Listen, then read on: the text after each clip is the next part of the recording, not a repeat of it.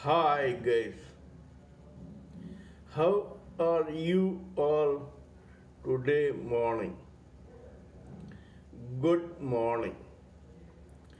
Today is 16th October 2022. My name is TSV Raghavan and I live in Chennai, Tamil Nadu, India. I am a published author with Amazon Kindle and paperback. I write on spiritualism, fiction, and assorted subjects. Spiritualism happens to be my favorite subject. This is my spiritual vlog on YouTube. Haribol trsv nectar nectar. In this particular vlog, in my previous videos, we have been discussing about the knowledge and information that we gleaned through our study of spiritual books, scriptures, contemplation on the material universe, and meditation on the spiritual universe. This particular video is no exception to that rule. In fact, it is only a continuation of what we have been doing before. Now, in the past few videos, we have been discussing about the seven heavenly and the seven hellish planets. We also know their direct or indirect relationship with the Kundalini and chakra of a human living entity in this lowest of the heavenly planets, Loka.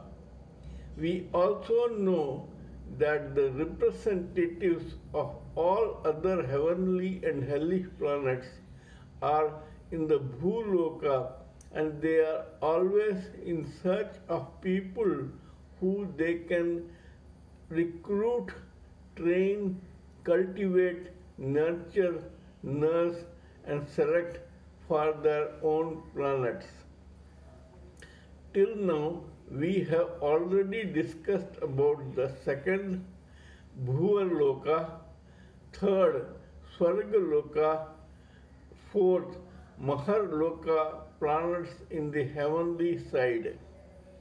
Today, we shall talk about the fifth heavenly planet that is known as Jana Loka. Jana means humanity, population, the human living entities. That is called Jana. Jana Loka means a planet which has been inhabited by humanity.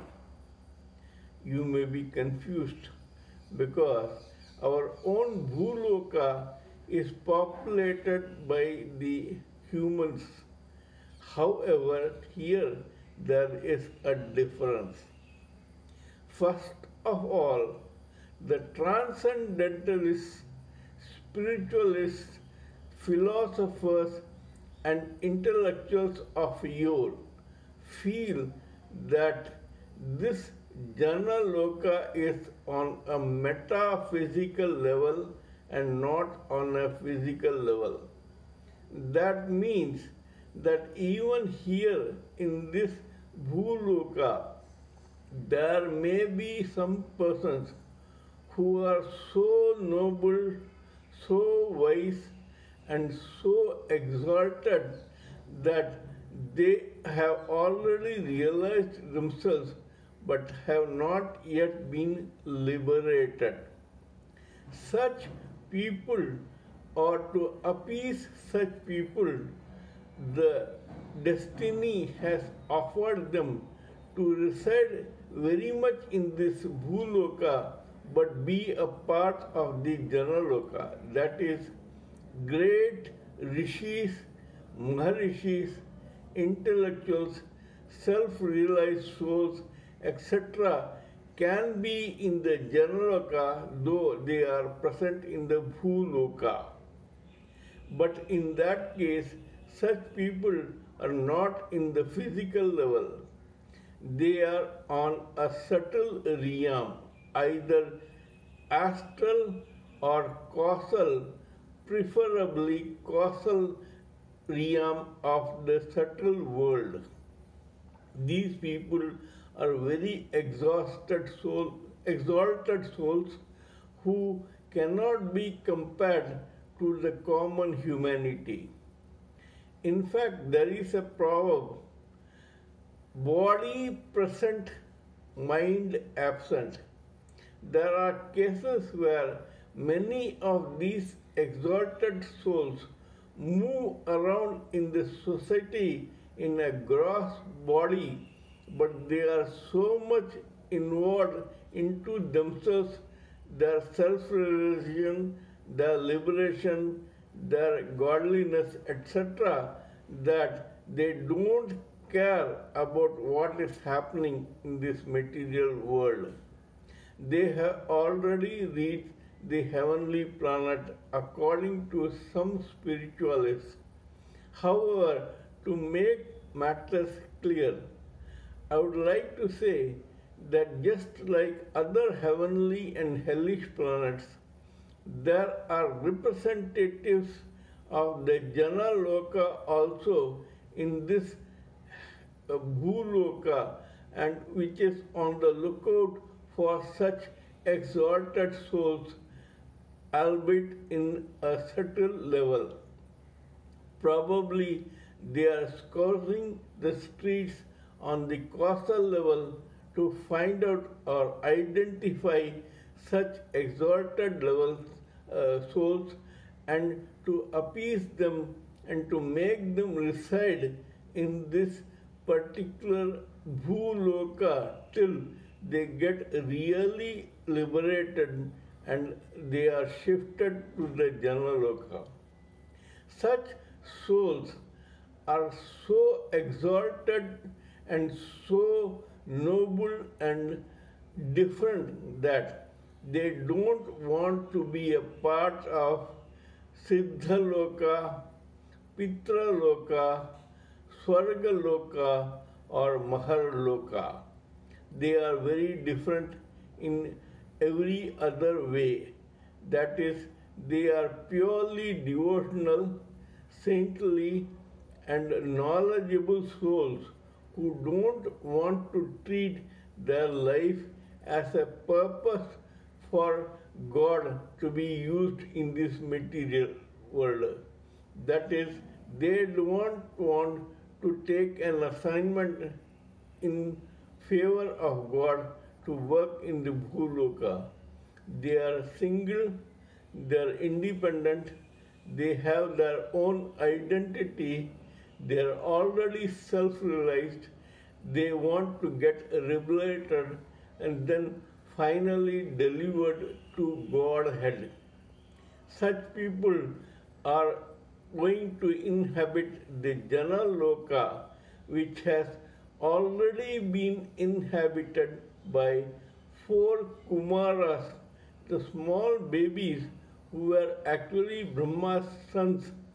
But when Brahma created them to increase the population in this Bhuloka, they were so noble and exalted that they refused to do that and decided to live in this Jana Loka and praise God and meditate on Him. They are people who have a direct connection with the Supreme Personality of Godhead. Now, because these people in the Jana Loka are still in the Bhuloka and are in a subtle level, Hence, they are connected to the gross body through the Kundalini chakra called Vishuddhi. Vishuddhi chakra is the fifth chakra and it is in the throat of a human living entity. Vishuddhi means pure, pure speech and pure thought. The throat controls the voice of a human living entity. Not only that, the throat is the conduit between the gross body and the head of a human living entity. This particular Vishuddhi chakra is represented by the ether element, and the Jana Loka is already in the subtle etheric world, in the causal side. Hence, the causal world inhabitants of Jana Loka control this life through the Vishuddhi chakra. Vishuddhi chakra in Kundalini is directly or indirectly connected to the exalted souls of the Jana Loka. Kindly let me know what you think of my talk on this particular subject. Please give me your own priceless opinions, thoughts, and ideas so that I may keep them with me, blend them with my theory, and then come up with something which is beneficial to the whole society. Please subscribe to my channel and press the bell icon so that I may keep reminding you of my other videos. Till we meet in my next video, it is good morning from TSV Raghavan.